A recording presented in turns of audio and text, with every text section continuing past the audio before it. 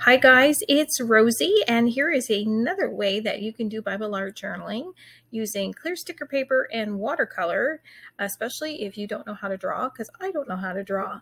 So this image here is from Amanda from Devotion and Action, and this is part of her Lent series. And usually what I do is I transfer her images into my Bible using carbon paper. But this time I thought, gee, why don't I print it off with my sticker paper and watercolor on my sticker paper? So one of my concerns was, though, because I have an inkjet printer, even after letting it settle, if I started applying a wet medium, would those ink lines smudge? So what I did is, once that ink settled in, I used a black Sharpie marker and went over the image. And then I let that settle. Be careful using fine, very, very tiny nib markers. They don't really like the tooth on sticker paper. So that's what I did, printed it off using my inkjet printer and went over it with my black Sharpie marker and let that dry for the next step, and that is to watercolor the image. So that's just a really cool, different way if you have clear sticker paper. All right, so for this image, again, I let it dry. I did use my hair dryer to dry it, make sure that the black marker was settled in there on a cool setting, though, not on a hot setting. As it is sticker paper, I was afraid something might happen to it.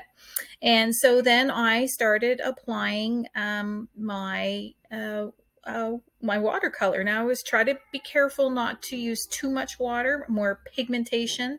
But then I found I had too much pigmentation sometimes and used a little bit of water, just because you could probably get this soaking wet and lose the stickiness on the back of your sticker paper. So you just have to be careful. But I did, it was fine.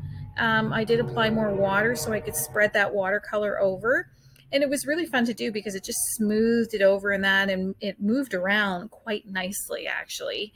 And you can always dab if you're careful when you watercolor. You can always take a tissue or a piece of paper towel and just dab if you've got too much water on there. So yeah, so that's really all I did, is just went ahead with my paintbrush and applied some color. I did smear it, though. I was doing the main part of the flower, and my other part had watercolor on it that wasn't dry. And so just be careful where your arm and your hand is, and turn your paper around when you need to paint. So it's pretty cool. All right, so here is the final product, so to speak. When I was done watercoloring, I let it dry all the way. If you kind of just tip your picture and have some light shiny, you can tell whether it's dry or not. And then I just cut around my sticker paper. You don't have to, the thing with clear sticker paper is you don't have to cut it perfectly, which is wonderful. You just have to be careful when you lay it down, because once you lay it down, it's there. So yeah, so really, this was really quite easy. This was really quite a fun way to get an image down. I just love to show different ways that people can do this without having to have the ability to draw. So really just laid it down, and that's it, and underlined my verse in that. Amanda has a beautiful devotion that goes with it. I'll have it in the link.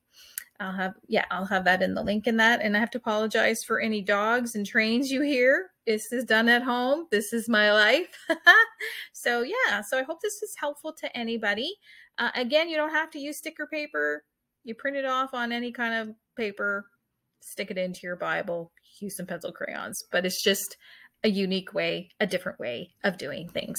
Thanks, guys. Take care. Bye.